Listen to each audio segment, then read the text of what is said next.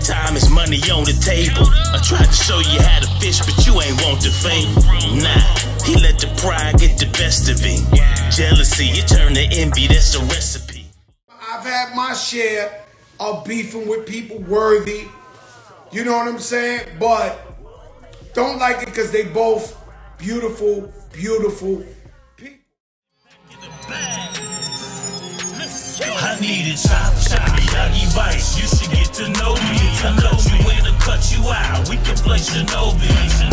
They say it's a recession that we living in, that's what they say, so I don't play about my dividends. A lot of responsibility. I don't want to take it just there, but I'm saying, what a beautiful time to be alive. You got inspirations, you got role models. Don't like what's going on with Rick Ross and DJ Envy. Don't like it. I love them both.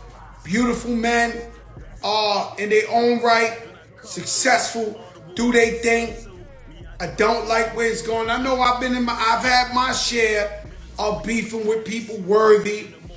You know what I'm saying? But don't like it because they both beautiful, beautiful people.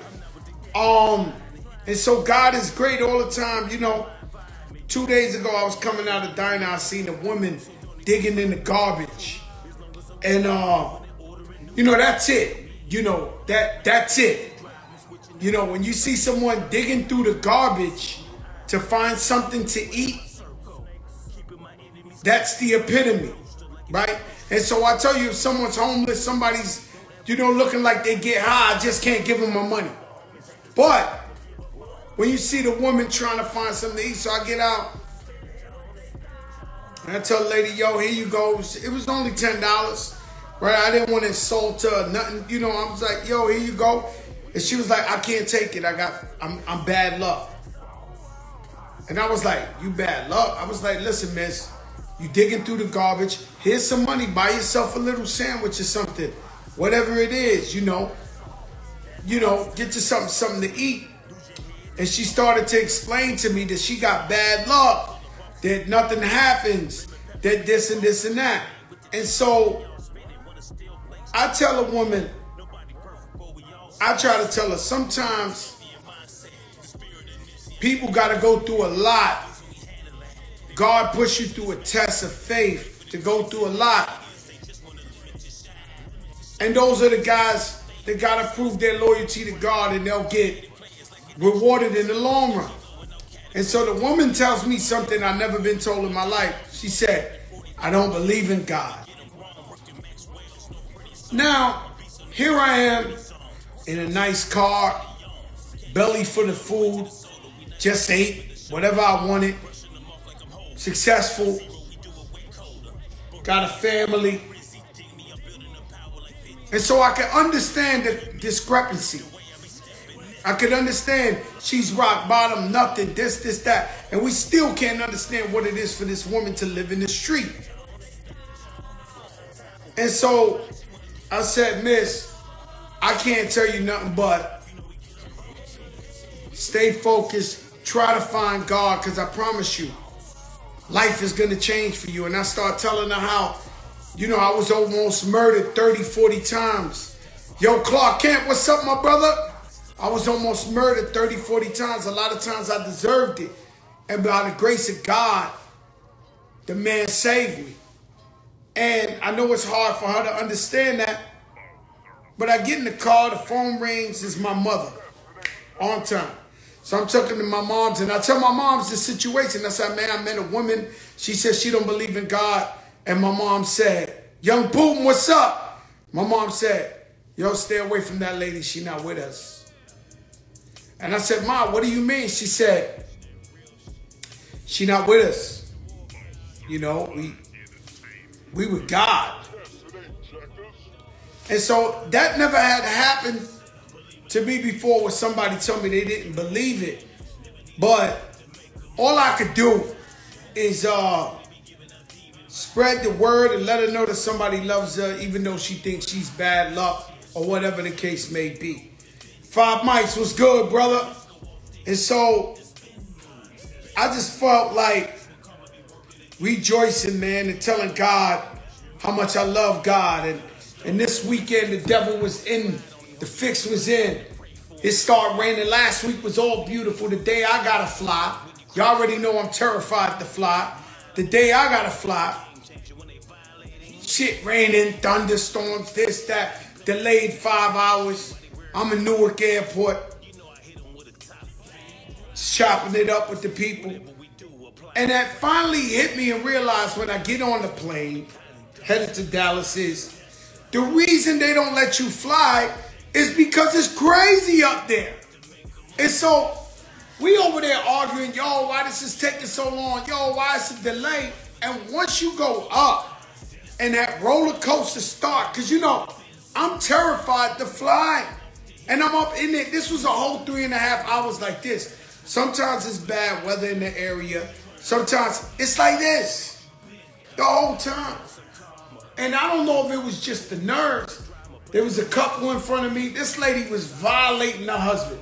Now they had a lot to drink. That is definitely part of the factor. They was drinking one after the other. I could understand the plane was doing all this. But she was violating them, telling them shit extra loud so the whole first class could hear this, that. When we got off the plane, Rich Player went up to the man and said, you're an angel. You're going to heaven. And sometimes your wife get drunk, or maybe the man get drunk, and they just start doing too much and talking some crazy. She was wilding. Like, I'm mad for the guy. She violated. She violated, Rich. I would have put her head through the fucking wall. Yo, relax. No violence, no domestic violence. Stop. Stay in the light. But the woman was violating the man in front of everybody and was saying shit to hear. Your thing is little. You this, that. I'm done. I think I'm done. Like, I'm like, yo, I'm sitting there. I'm like, yo, this is great. Vice versa. Man, female, I don't think nobody. Raymo, what's up? Chubby Chub, what's up? I don't think nobody should do nothing like that. Rich is like, yo. I said, yo, Rich, he said that too in front of her. I said, yo, you got to calm down. You got to relax. Because, you know, look, man, it ain't nobody's business. Don't try to embarrass your loved one in front of everybody and talk all type of disrespectful shit in front of everybody. It's not a good thing. Now, first of all, you can't believe everything you hear. Raul T.S., you can't believe everything you hear. And then when you hear it, when you hear this bonchinche or whatever it is, you got to see who's telling the story. You know, a lot of times as an ex-employee, disgruntled employee, you know, some of these ex-employees go shoot up the post office. People are crazy when they're not part of the vibes. These people go crazy. Seen the guy shot the whole bank up because he got fired last month. So you got to see who's talking this nonsense, right? An ex-wife, she hates the dude to death, so she's throwing extra shit on him. So you got to really, really be mindful, because their version of things is always tainted, it's always ugly, you know. And you know,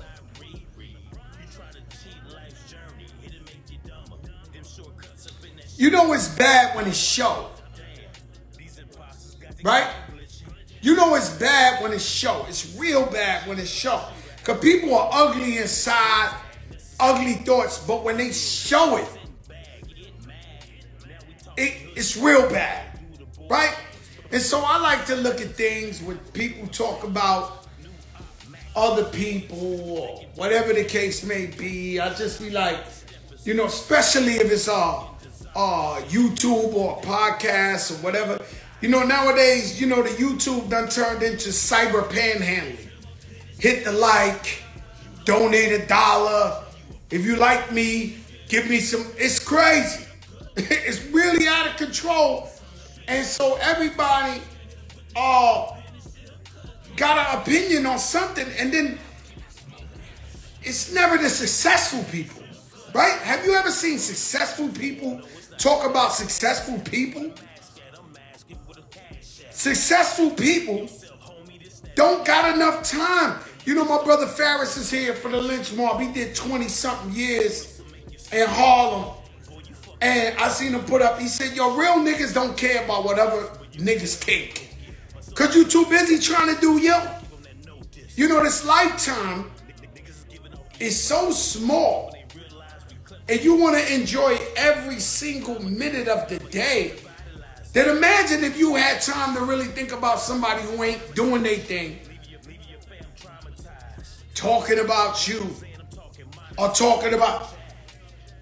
That means so little to me. So nothing. What a time to be alive. And so the devil throws all type of things at you. But we do not care. We stay focused. We stay on our grind.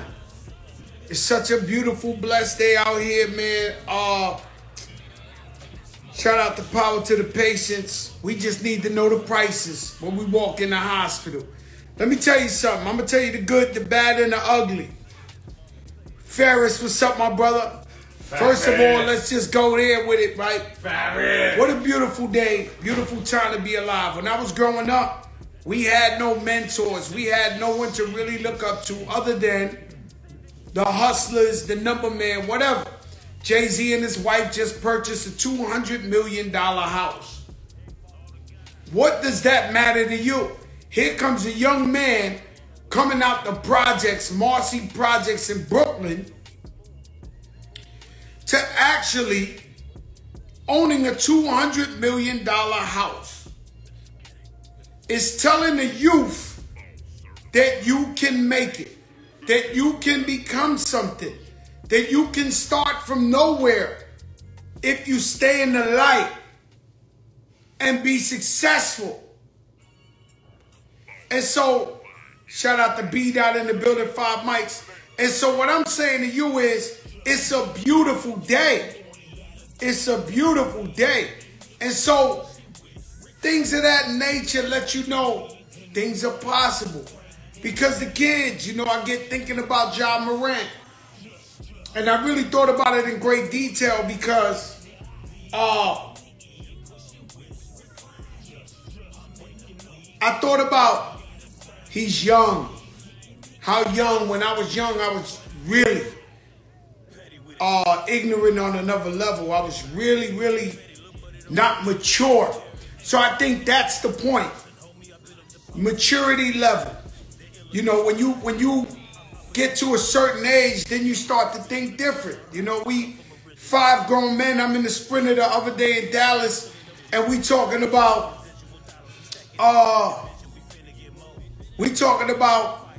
Ja Morant things, and all of us said, yo, when we was young, we was ignorant, we was crazy, we was wild. We would never.